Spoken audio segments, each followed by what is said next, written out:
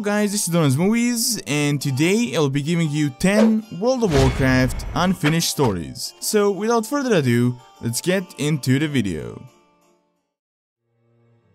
Gilneas, one of the 7 human kingdoms, was isolated after the Second War by the Grey Mane Wall.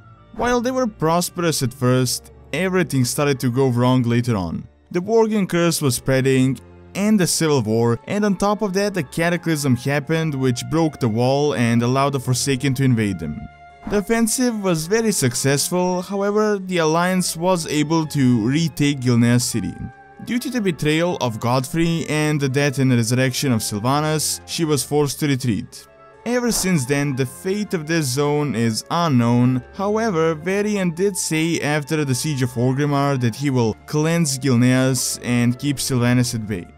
Nothing has happened yet, but Legion does seem to have the potential to finally continue this story. Hakar the Soulflayer is one of the most destructive creatures on Azeroth. In the past, he manipulated the Gurubashi trolls in an attempt to summon himself into the material plane through sacrifice. This led to a civil war, and before the ritual was finished, his followers were defeated and exiled. Ever since then, there have been many new summoning attempts, and one was even successful in vanilla.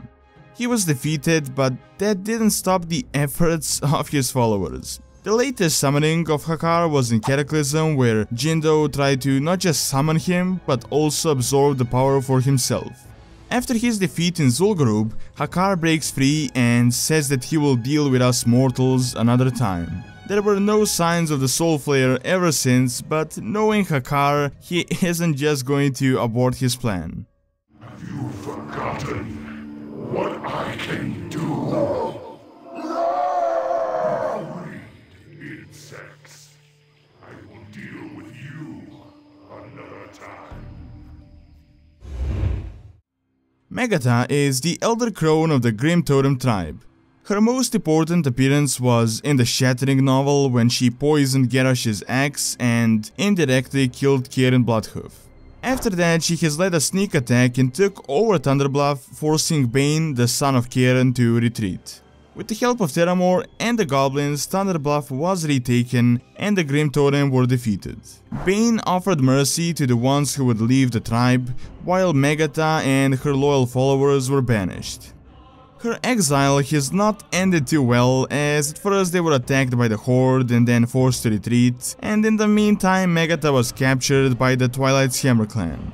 However, that was a mistake for them, as Megatha not only defeated the Twilight's Hammer clan, but also gained access to several powerful artifacts, including the Doomstone, a device capable of amplifying elemental power and destroying an entire zone. We haven't seen her ever since, and we don't know what her future plans are, but she definitely has the power to strike at any moment. Gnomeregan was once the capital of the gnome race, all until the Trogg invasion. In a defense attempt, Gelbin, their leader, listened to his advisor Thermoplug and radiated the entire city. Unfortunately, it didn't affect the Troggs as much as it corrupted his people, turning them into leper gnomes. Only later did Gelbin find out that this was all a scheme made by his once trusted advisor, Maggineer Thermoplug. Around the time of Cataclysm, the gnomes launched an assault on Gnomeregan, and the operation was successful and Thermoplug was killed. Ever since then, they have been battling the remnants of the leper gnomes and clearing out the city. Gnomeregan hasn't been mentioned since Cataclysm, even though it was most likely freed by now. Gelbin did make further appearances in the novels, but the story of his city still remains unfinished. During the Shattering novel, Magni Bronzebeard was presented with an Oldar tablet. He wasn't aware of the exact ritual, but he volunteered to do it as it was his duty as a creation of the Titans. The procedure ended up being way more literal than they initially thought, and he was turned into a crystal statue. This was actually the process that allowed the Earthen to turn into material they were originally created from by the Titans. Ever since then, Magni has just been standing around in the old Ironforge. His future is uncertain, but it is speculated that he could return to serve the Titans once again in a time of need. With the Lich King's defeat, the Alliance and the Horde began a crusade to claim the city of Enderhall. This was a three-way war as the Alliance and the Horde fought each other, while the Scourge was also there holding their ground. When the Scourge is defeated, Koltira, the Horde commander, and Tessarian, the Alliance commander, enter a truce. Now, Koltira and Tessarian have a long history as they had a very close bond once when they were both serving the Lich King as Death Knights. Unfortunately, human farmers form a militia and still attack the Forsaken, disobeying Tessarian and thus breaking the truce. War starts again, and this time Sylvanas shows up and raises undead, resulting in a Forsaken victory. After the battle, Sylvanas confronts Koltira and scolds him for being weak. A portal to Undercity is opened, he is pulled in by a hooked chain, where Sylvanas will make him a servant of the Horde and rid him of the compassion he has for Tessarian. We haven't seen Koltira Deathweaver ever since, and his current state is unknown. Medan is the son of Garona and Medivh, meaning that he has Orc, Draenei, and human roots. His mother, unconfident in her sanity, gave up Medan to Metal Fellstorm, a member of the original Tirisfal Council. Quite some time later, with the guidance of his grandmother Aegwynn, Medan decided to reform the Council of Tirisfal. He gathered members of various classes, while in the meantime he ventured into Karazhan and learned more about his father Medivh. After that, he fought Cho'Gall and defeated him, even though Cho'Gall was alive later on in World of Warcraft. We haven't seen Medan since then, and we don't know whether he will return at some point as a Guardian. So far, Blizzard has said that he won't show up in the game for quite some time, and we have also seen Khadgar wielding Aetish, the staff that was supposed to be in Medan's possession. This means that either Medan was fully scrapped or his story still remains unfinished. When going to the alternate Draenor, Admiral Taylor established a garrison in the Spires of Iraq. At one point, Vrathian paid him a visit, and before he left, he told Taylor to keep an eye out for a File, one of his men. He was right, as the File turned out to be a traitor and he had converted the entire garrison into undead, including Taylor.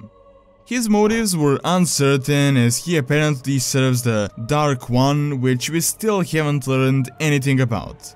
It is speculated that Vrathian played a part in this, but we haven't learned anything ever since, meaning that the Dark One and the File storyline still remains a mystery. Kel'thuzad was once a mage of the Kirin Tor. His curiosity for forbidden magics led him to Northrend as he heard the call of the Lich King. Not long after, he became the founder of the Cult of the Damned and the one responsible for spreading the plague through Lordaeron. In the process, he was killed, but later on resurrected when Arthas turned into a Death Knight. Following Arthas' departure to Northrend, Kel'thuzad was left to control the Plaguelands from Naxxramas, his necropolis. During Vanilla, he was defeated, which led to him relocating to Northrend during Wrath of the Lich King. He was defeated again in the new Naxxramas, but was never actually killed as his phylactery remained intact.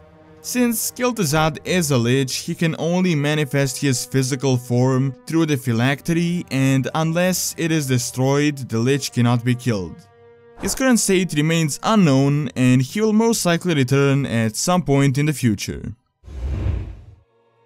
Bolvar Fordragon was once a paladin, and he served as a regent of Stormwind in the absence of Varian Vryn.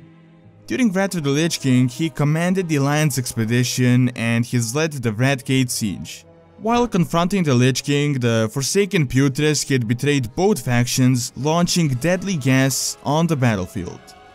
This devastating attack sucked the life out of Bolvar, but that was not the end to his story.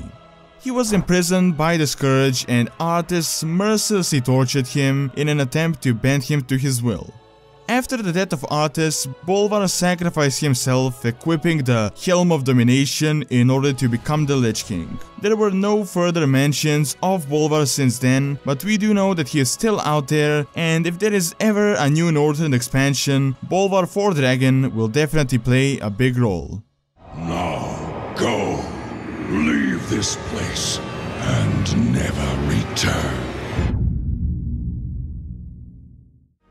Alright, that is all here for this video. Now, do suggest future videos, and also don't forget to like and subscribe if you're not subscribed to the channel already, as it really helps out and keeps all the videos going. And thanks a lot for taking the time out of your day to watch this video, and see you next time.